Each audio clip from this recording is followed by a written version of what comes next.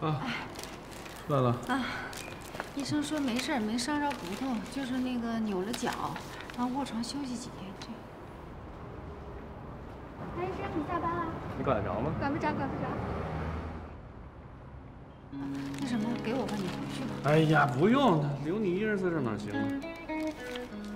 这是要交费去是吧？哦，对，这个。OK， 行，那我去吧。哎，那怎么行？我来吧。哎呀，你陪着老爷子啊，为什么？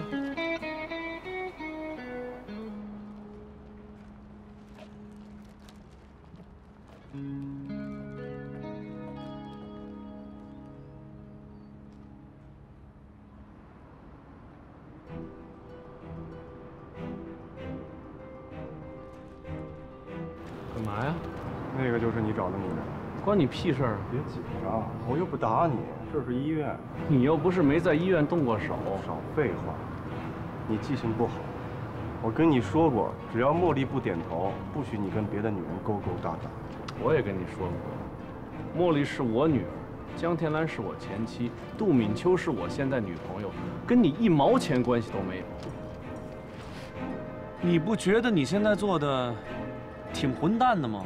你要是不想让茉莉变成我这样的混蛋，那你就尽一下做爸爸的责任。你没资格教我怎么当爸爸。孩子心里的爸爸是偶像，是榜样，是任何时候可以依靠的存在。你呢？茉莉对你很失望。小伙子，等你自己以后有孩子再来教训我。我最后再跟你说一遍，你想结婚，结你的去，但是你不能强迫茉莉接受那个女人当后妈。韩医生，如果你实在闲得慌呢，你可以去边疆支个教，下乡义个诊什么的，少在这儿狗拿耗子，多管闲事。我管定了，只要我在，杜敏秋休想过上好日子。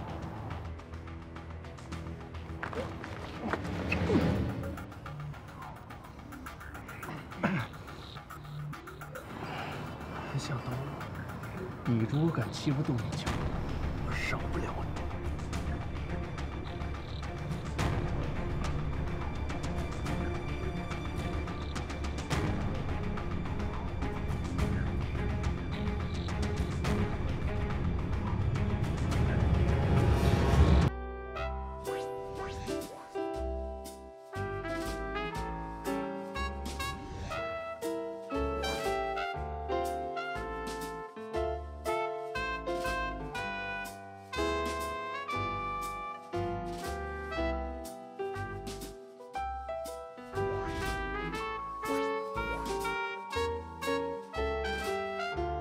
大鹅，哎，大鹅，嘎嘎嘎嘎嘎嘎嘎嘎嘎。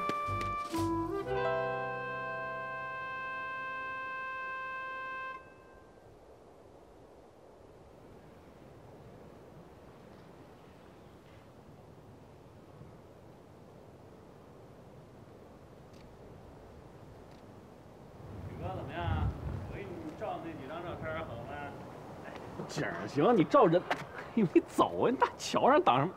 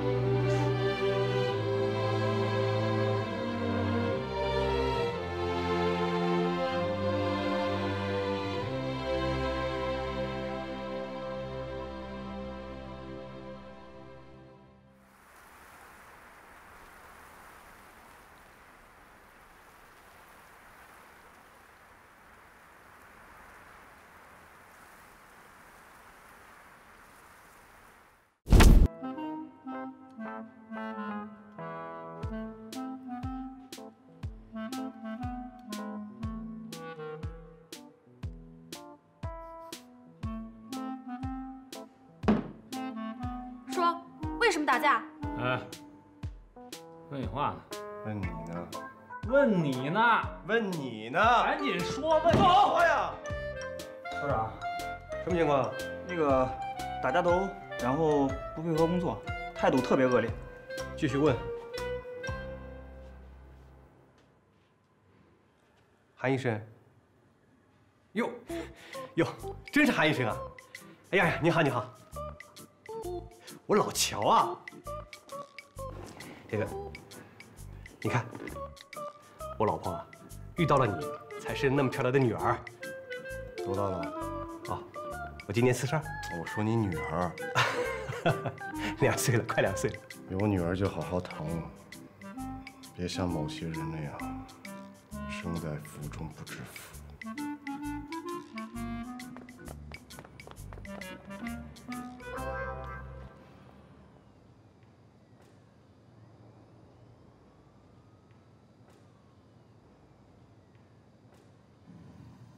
妈妈，小爸怎么还没出来？你自己亲爸不问，你问小爸。叔叔问他们几句话就出来了。妈，我饿了。妈妈到车上给你拿吃的，你在这等着啊。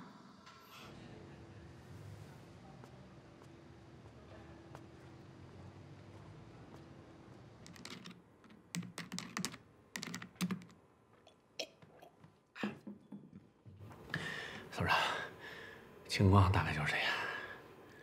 大致情况呢，我已经了解了。主要是你的问题啊，是你的陈述。虽然我和韩医生、韩向东认识，但是这里是派出所，只讲法律，不讲人情。韩医生，喝水。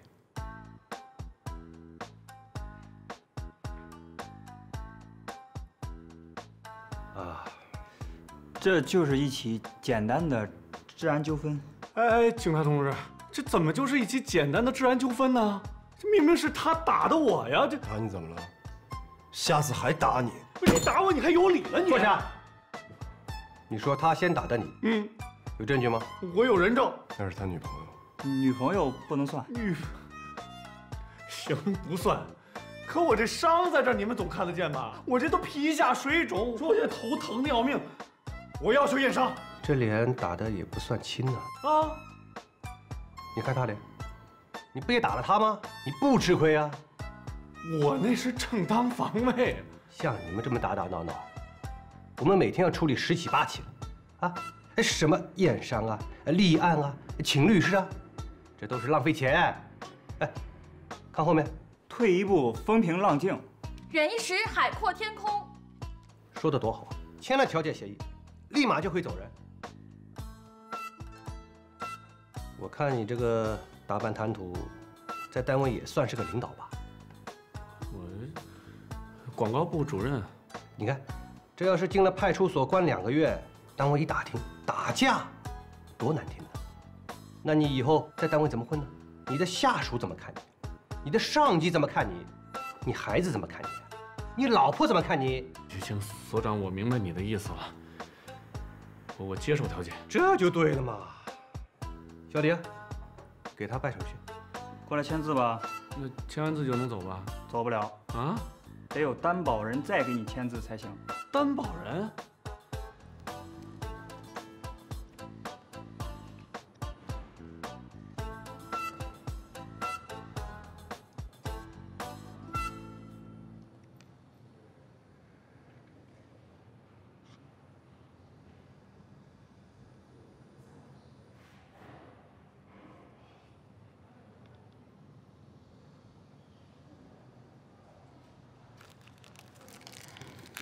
茉莉，吃一个吧。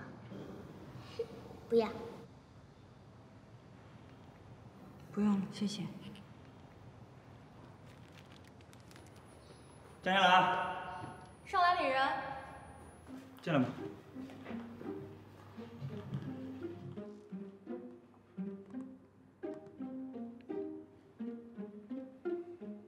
在这签个字，把人领走。这儿，签字，回家。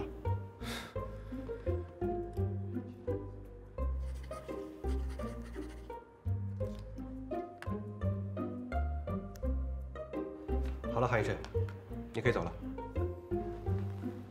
江天来，所长同志，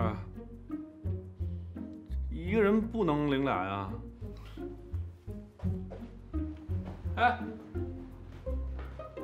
哎，你这什么情况？我外面也有人，啊，签呢？麻烦你也得叫我。那也得麻烦你说呀。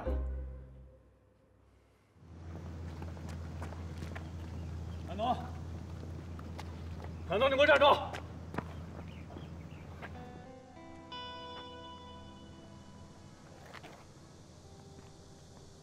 怎么着？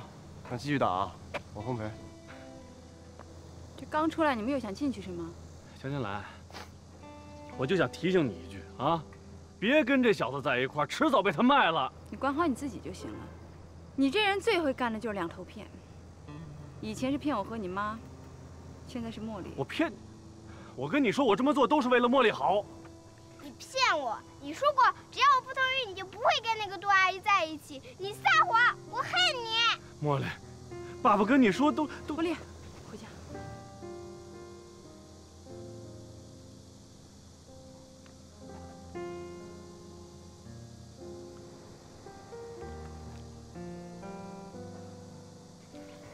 乔，我之所以跟茉莉那么说，是因为展鹏，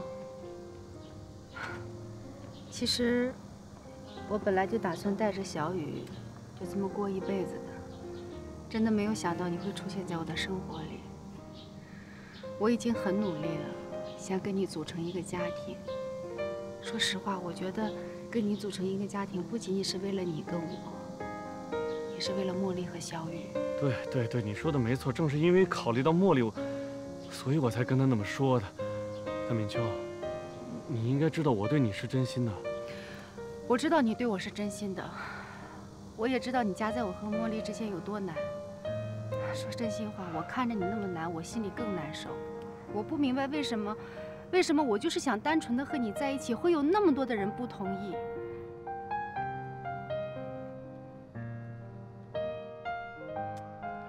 秋，我们什么都不要说了，先彼此都冷静一下吧。我带小雨先回去。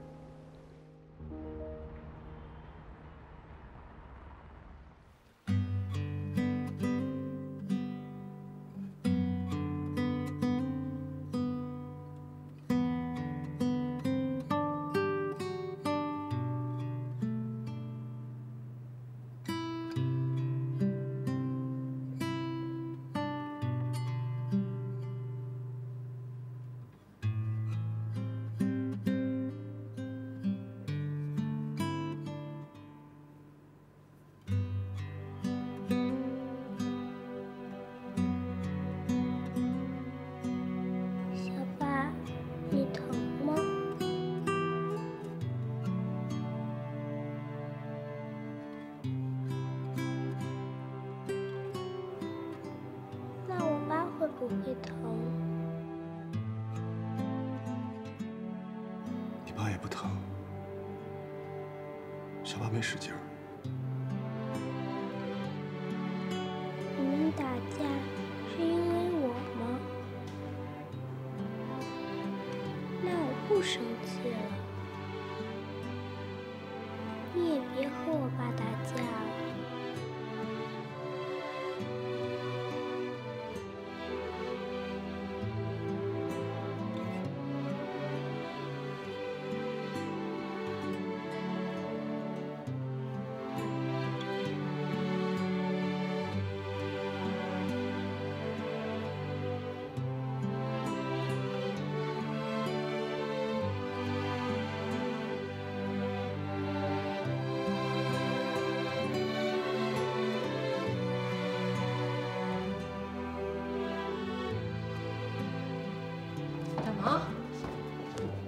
刘展鹏，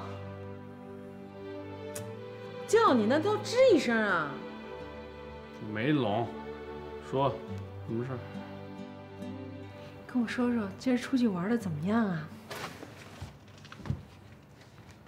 是不是跟敏秋吵架了？别问了。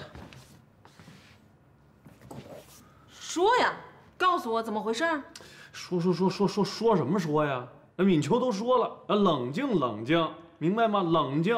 我估计他一冷静，我就彻底进冷宫了。冷静什么呀？你们俩现在应该是热火朝天的时候，冷什么劲呢你？别磨叽了，你赶紧跟我说到底怎么回事。1、2、3，说。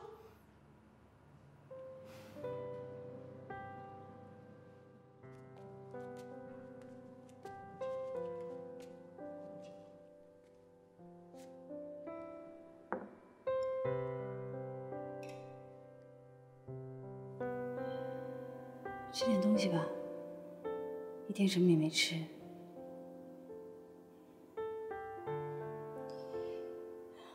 你要没什么胃口，我再给你做点别的。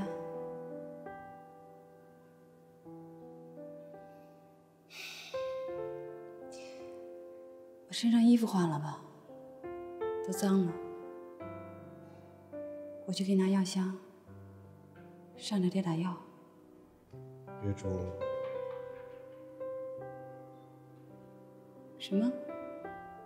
我说让你别装了。你明明心里也窝着火，干嘛假装没事啊？你非要跟我回来，不就是想骂我吗？妈呀！我人也打了，还是作业进了。你骂我？你骂呀！我就是一个四六不靠、爱管闲事、打架斗殴的臭流氓。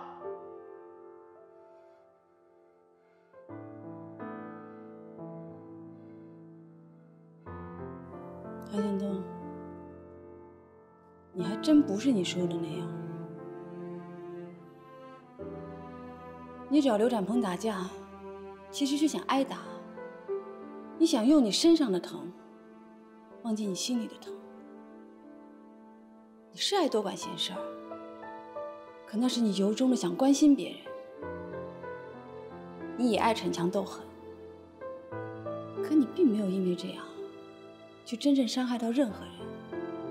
你还爱成天到晚耍个架子，摆张臭脸，巴不得让全世界的人都以为你就是个让人讨厌的人。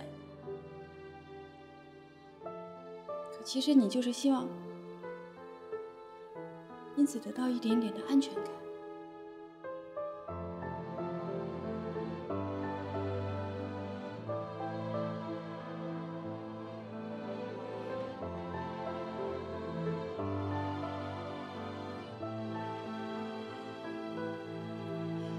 可能从我来你们家，我们就没有像现在这样心平气和的聊过天。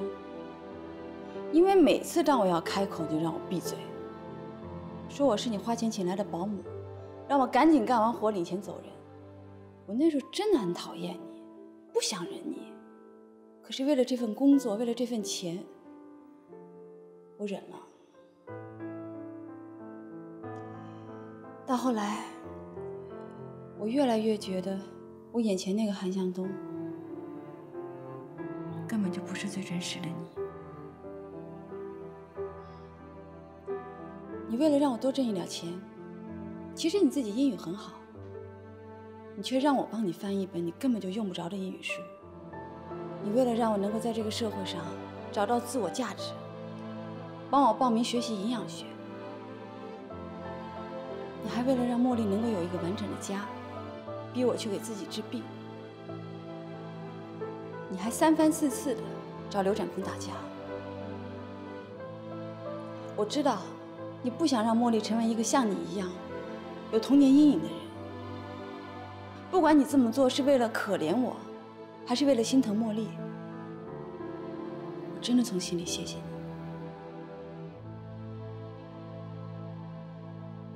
你是一个好人。